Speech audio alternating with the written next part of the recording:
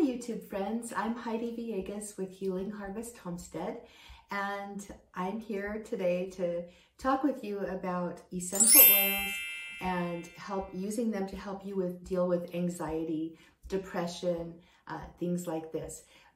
We're going into winter time here. We're heading into December, and these are the short days of the year, right? Our days are super short. Here in northern Idaho, we're lucky sometimes if we get 6-7 hours of daylight a day, and that definitely has an impact on our emotions.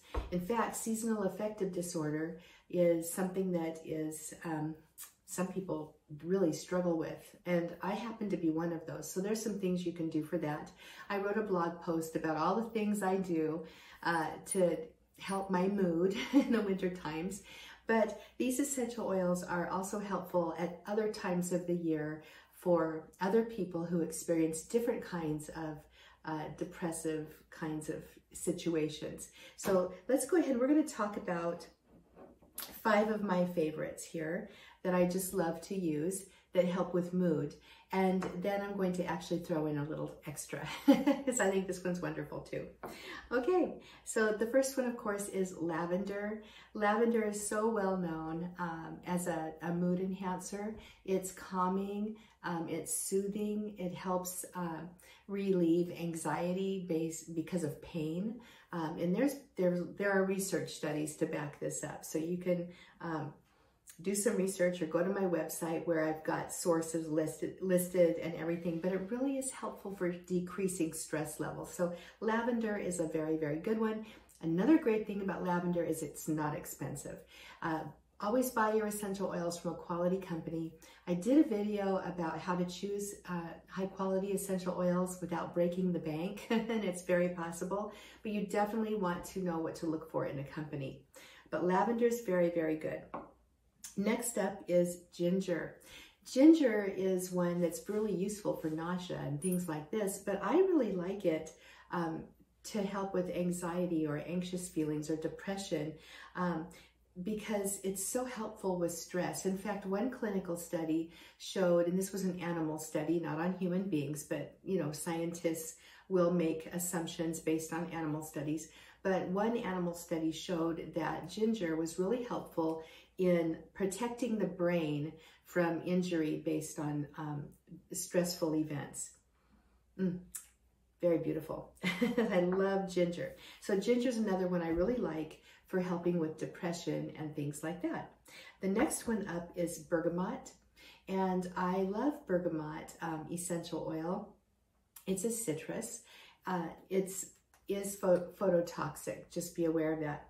If you're going to use it on your skin, be sure you stay within the proper dilution ratios, and you can find that on my website as well. But bergamot is amazing at reducing anxiety.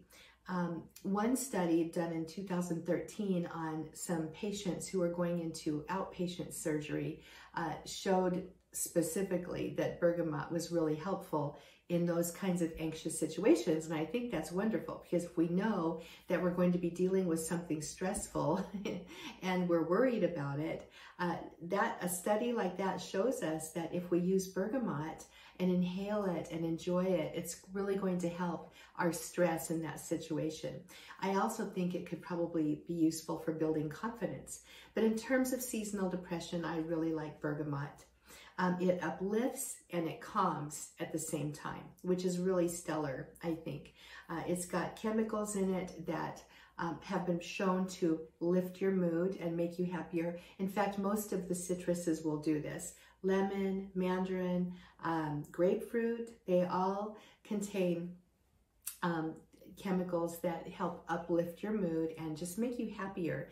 And then bergamot calms you at the same time. So it's a very powerful combination. And this is one of my favorites.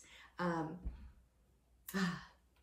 it's got a refreshing scent. I really, really like bergamot. Another thing I want to mention is that depression is often related to stress. They are often intertwined with each other. So if you're dealing with a lot of stress and it's chronic, it can cause you to be depressed. It can cause you to be sad. It can cause you to have problems and issues. So there's that back and forth negative synergy between stress and depression.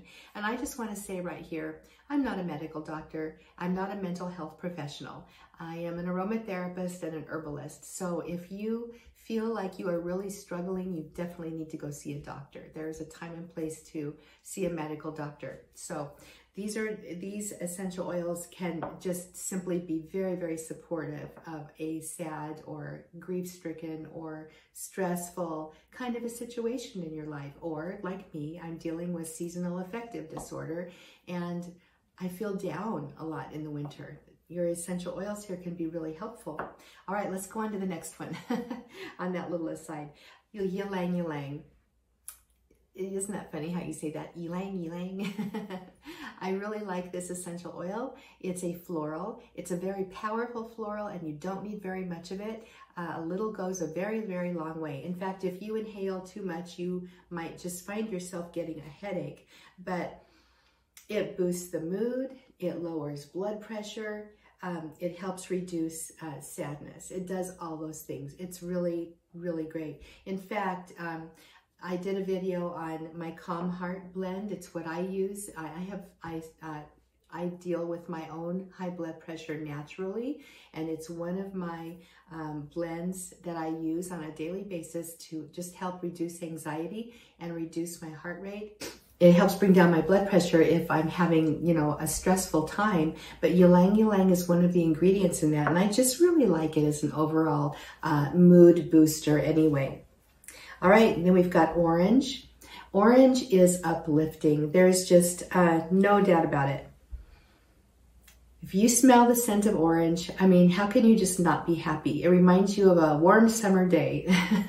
But again, it's chemically speaking, there are chemicals in orange essential oil that boost the mood, and I really like that. Another thing I love about orange essential oil is it's got a little bit of a reputation as a helper for weight loss because it helps you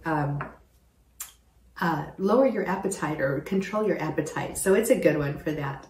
All right, then we're down to the bonus. The bonus essential oil is patchouli. Now, I know that many of you may not like patchouli. Some people say it smells like mushrooms, but I happen to love it. And patchouli definitely is one of those love-hate essential oils. But it definitely is calming and it's soothing, and I find that it's a wonderful synergist or addition to any of these other essential oils. It helps ground the scent and while also helping to stimulate the actions of these. So I just really love using patchouli in these kinds of blends. It's kind of like when we blend with herbs. You always want your active herbs, you want a supporting herb, which is what patchouli would be in this case, and then you want a stimulating herb. And it's all the same. Herbs, essential oils, the formulations are really fun to play around with if you know how to do this. And by the way, if you go to my video, How to Formulate Herbal Teas, I do talk about the formulation triangle, so you can start thinking about how to formulate for yourself too. It's really amazing and fun.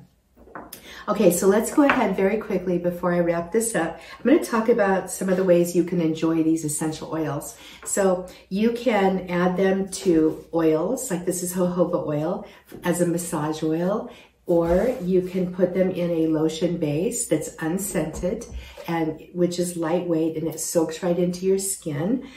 You can, of course, diffuse your essential oils.